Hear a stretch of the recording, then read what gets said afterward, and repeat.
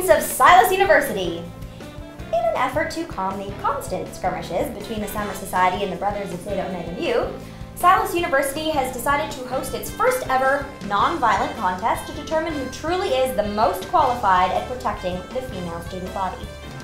Our first topic of discussion is periods, because when you protect a lady, you gotta protect all parts of her.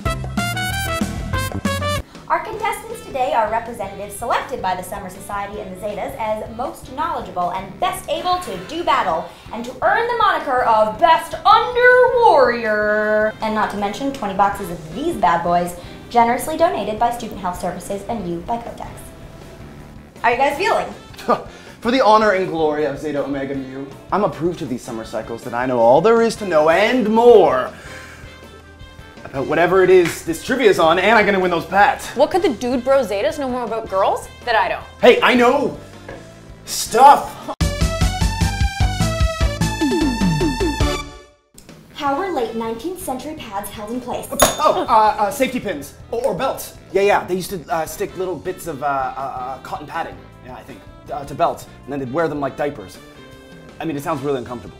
How does he know all of this stuff? I have no idea. Hey! In what decade were pads with adhesives invented? 1950s. Name two old-fashioned forms of period protection.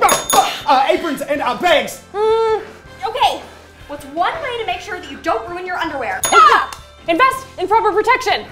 These are great for protecting your underwear. And given our activities at the Summer Society, we could use all the help we can get. And ladies, you know, should be allowed to wear any kind of underwear they want while on their periods. What was the first fictional book where menstruation was mentioned? Oh!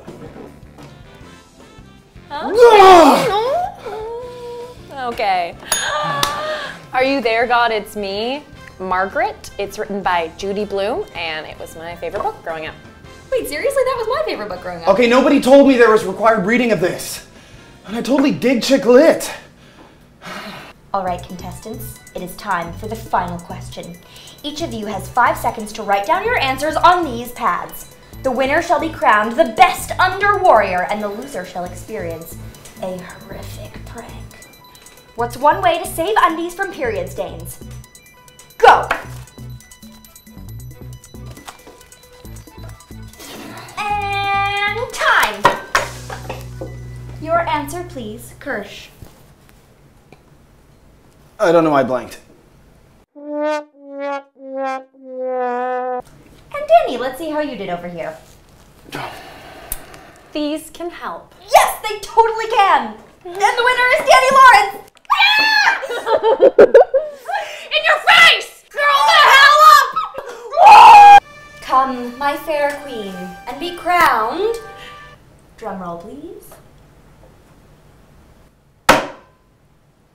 The Best Underwarrior of Silas University. And what do I get for coming in a totally uncool second? You, my fine jester, get a bucket of fish. You know what to do with this. Do it.